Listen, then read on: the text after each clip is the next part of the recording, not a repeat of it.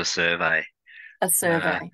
yeah, a lot of people in my field, they're more intuitive than me. They tend to just go on and feel something and look around and see what they need to do. I'm a bit more structured in the way I approach it. Right. And I'll print a house out from Google Maps, the aerial view of Google Maps, Yeah. and then I'll ask a number of questions. How many geopathic stress lines? Where are they? How many underground streams? How many shower lines? How many beams from cell towers are crossing? How many ghosts on the property? How many ley lines are crossing and making vortexes? I ask all these questions, and there's a whole heap of metrics that I get, and then I actually use my water divining rods and a ruler and a pen, and I actually mark all these lines and things, draw them on the property on the page, and then I send it to the client, and I have a chat to them about what I think might be happening and how we might be able to help, and some of the effects of some of the things that I'm seeing, and if they want to go ahead and let me help them, I'm happy to help them. If not, then that's all good too. But I've educated them, and then they might talk to someone else, and then they might come back a little bit later. So Mm, part of what I'm about is actually educating people in this space. yeah. And also creating a curiosity of wondering, why something isn't happening the way they want it to happen and things like that as well. So, Yeah, well, you get a house. You're going talking to the real estate type people. You get a house in the street that turns over every 2 years, basically, and the marriage breaks up or the relationship breaks up, and it's back on the market again. Takes forever to sell, and it's in this constant loop. And these are these houses that I'm talking about. They've got ley lines and vortexes and ghosts underneath them, and yucky stresses and things there. And that when people get into those environments, their personalities change. They can the worst side of them comes out, and yeah, and they get sick, and yeah, the the whole world changes for them, and they stagnate as well. So they get out, and they can then move on. but they The, don't realize it at the time, what's going on for them. no, no, and if you've lived in a stressed house, you'll buy another stressed house because that's your comfort zone. You walk in the door and say, "Oh wow, I love this house," Mm, but it's just as stressed as the last house because it feels comfortable. So yeah, I don't charge to do surveys for people. yeah. So what uh a suggestion is that if someone's going to go and buy a house, they could get you in to just check how it's sitting on the land and whether there's any stresses or anything like that around before they purchase it or decide on whether they want to purchase it or not. Yeah, yeah. So I don't charge to do surveys because it's part of it's educational if they don't go ahead with it. But yeah, if people wanting to move house, I'll tell them what I can see, and I don't see everything, and I'm discovering new stuff to look at every day, and I'll tell them what I think and what I think would take to keep it stable or what's likely to happen there, and then they've got some information to make an informed choice, and Mm, hopefully one that suits them. Most properties you can do something with, but some of them are more unstable than others. Sometimes I look at a property every 12 months, others I'm looking at every few weeks because of tunneling and all sorts of stuff going on. The environment's so unstable that it's very hard to keep a place stable. things keep changing under the ground, particularly when there's a lot of underground digging and movement like that. And new cell towers going in every day, and so they have to put a fence post in somewhere, and they might have upset a shower line, ley line, An uh, underground stream. yeah, or yeah, an underground stream or geez, the words are struggling to come for me today. The Charlet lines anyway, and um, yeah, they can upset that for sort of kilometres. And you keep on talking about the, Meridians is the word I was actually after. Told you I was the struggling today. meridians. Char meridians. Oh, okay. I'm just going to put my divining rods out and just going to clear you. Yeah. Um, Well, I've been talking on the about, go for 6 weeks without a break, so yeah, their old brain's a little bit numb today. oh, that's all right. You keep on talking about the towers that are on top of buildings and things. Do they put something on the roofs of these buildings so that all that negativity doesn't go through the building where people are actually living or working? Not that I've seen. Not that you've seen. Mm. No, not this effect. It's very hard to stop radio waves. You can sort of divert them past things. Um, yeah, Well, we have, I use things like tensor rings and some biogeometric shapes and bits and pieces to try and neutralize what I can. Um, Well, you look at all the waves and things. You've got your microwave. You've got your induction cooktops. They're all waves of energy that aren't natural. Then you've got the Wi-Fi traveling through your house. All these sorts of things are going through your house. yeah, Um, we're in a soup of stresses, that's for sure. And if you look at negative Hartman carry lines, they're I find where two of Earth's magnetic lines intersect on something electrical, be it a switch or a switchboard or a transformer out on the pole, it actually radiates out like a Wi-Fi in the room and actually also affects the magnetic field in the Earth. So, if you're on a building that's on a slab filled with Rio, metal, so that's traveling out. I believe, or I've been told that some of these transformers that might be on one of these nodes, things can radiate out for kilometres. Personally, when I find them, they give me headaches, and I'll put an energy ring on them to harmonise them, and my headache disappears. Nothing that you can measure, but you can feel it. you can feel it. Yeah. Okay. But when you're in a home and you're continually well and then sick and well and then sick, what sort of things do you need to be looking for? The person that's living in the home, what sort of things do they need to be looking for? Yeah, well, even when you fix a house, traditionally that Jim Ansell would fix a house and they'd never come back.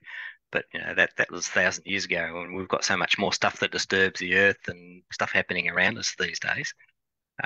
So when I fix a house, the people need to be aware that they get a step change. So all of a sudden they're getting chronic coughs and colds, or things aren't quite right. People aren't sleeping. Um, things like ghosts in houses and where two ley lines cross. If they don't cross in a perfect T, you get a very negative space, negative vortex. And if you're sleeping on one of those, it can often trigger sensitive people into getting the black dog depression and stuff settling in. And you could fix all those things and you get a big change in the environment, and then you got to go around and reset it all. So, Is that a maintenance thing that needs to happen as well? yeah, yeah, definitely, Because definitely. of the constant change in the earth and the movement and things like that. And um, Technology. yeah, and Australia, in certain parts are starting to have more vibrations in the ground, which upset whatever's going on at the time anyway, mini earthquakes and earthquakes that are a bit bigger and things like that that we've never really had previously or never really noticed. Maybe it's the monitoring of the what did I just say? You're getting my disease now. So basically, I think there's more people monitoring this stuff. So if there's an earthquake or an accident or something happening, someone's there with a phone and they're filming it. So where we wouldn't have heard about something now, it's being brought to the front if we watch the news and Facebook and that sort of thing. It's more in our face. Yeah, yeah. Um, and when we talk about ghosts and things too, that they do follow people home. They attach to people, and they can affect your mental health as well. And because they're not meant to be here, they actually drain our life force. So that's why a room will go cold when a ghost comes in. And there's all sorts of other energetic parasites and things out there. And this is where I think differently to most people. I don't look for dark things in the world. I look at things as a food chain. There's other beings out there that like to feed out our emotions and stuff, and they've just got a different rule base to us. It doesn't make them bad just because they don't comply with our rules.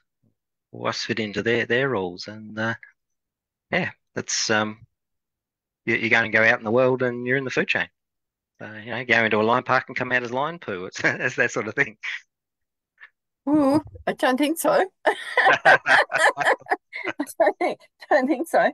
But it's interesting to look at how um, your energy and your mindset can change if you've gone in and done some work on a home. But Yeah, it's a bit like doing your exercise. It's a bit like cleaning your house. It's all about maintenance, isn't it? It's not definitely. about because things are always changing all the time.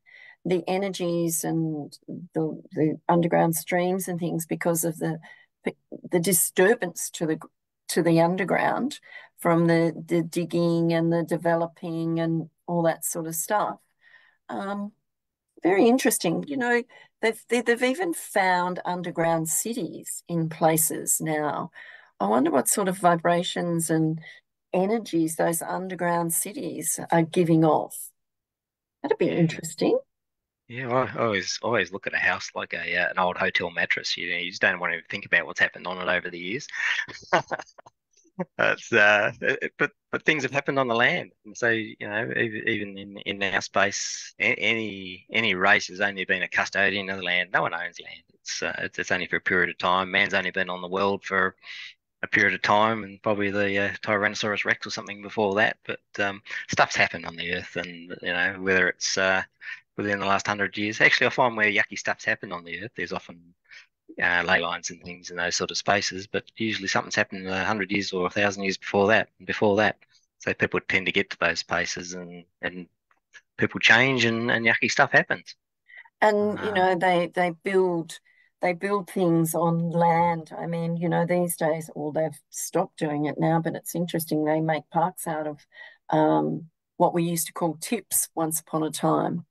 yeah, And all the methane gases and things that can come up after a while from all the stuff that's been buried underground. There's the coloring and the metals and all these sorts of things that have been buried under the ground, which will gradually, you know, crumble away. Can't think of another word yeah, for it, and then it turns into a gas, which then seeps up out of the earth and makes people ill. The methane yeah, gas, yep, and yeah. people have Same had same to move. with houses. Yeah, When you look at building biology, and I'm no building biologist, but I know bits and pieces. But the discharge from carpets. Well, you've worked in the carpet space. yeah. All sort of things coming out of the plastics and whatnot in the house. It's yeah, Well, more. years ago, with all the glues and things, where they used to stick things down onto the floors, all that stuff was so toxic, it was ridiculous. They don't do that now. But and a good thing as well that the glues and things that they use are not so toxic as they used to be once upon a time. Yeah, So it's hard to know these days, isn't it? They don't know it's toxic till 10 years or 20 years down the track, and then they change their mind on it. And yeah, you yeah, look at Roundup and those sort of things these days. They're all brought out as safe, and now they're not as good as they thought they were in that space. You just don't know until you try it for long enough. yeah, Um, yeah.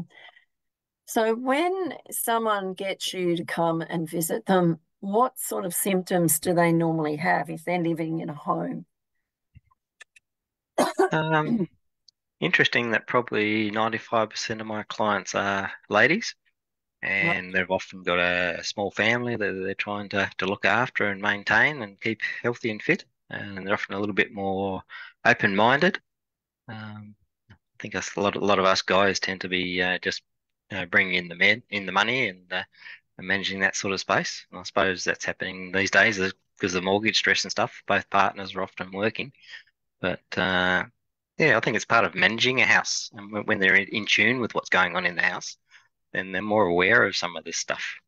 And yeah, they're seeing their kids change. And if you change house, or you said before, you go to a place. I've heard of people changing personalities on a place.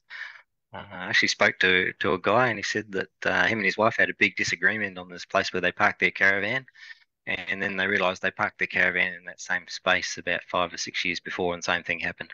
Moved their caravan, and they didn't have the problems. Really?